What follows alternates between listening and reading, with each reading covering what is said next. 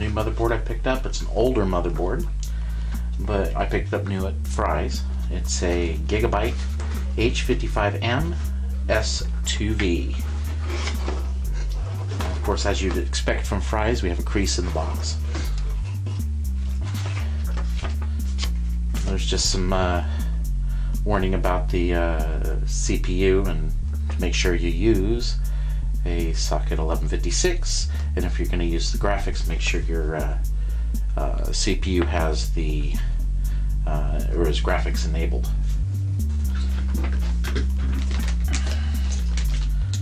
Of course, we have a looks like an SATA cable, your RF shield, owner's manual, and of course the motherboard itself. Now this is a smaller motherboard, but it has one PCI Express 16, 2 PCI ports, of course 6 serial ATA ports, no IDE ports, no floppy port, and a PCI Express 1 port.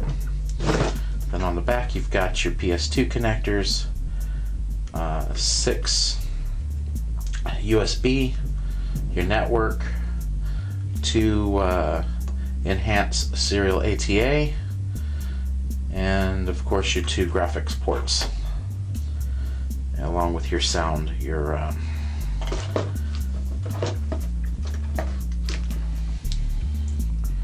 and of course there's your 2 memory slots.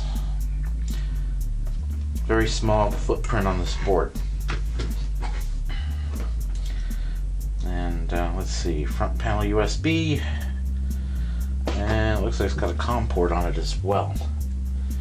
Very basic little board, but I wanted a Gigabyte board, and I also wanted the Intel H55 chipset, which is what this has.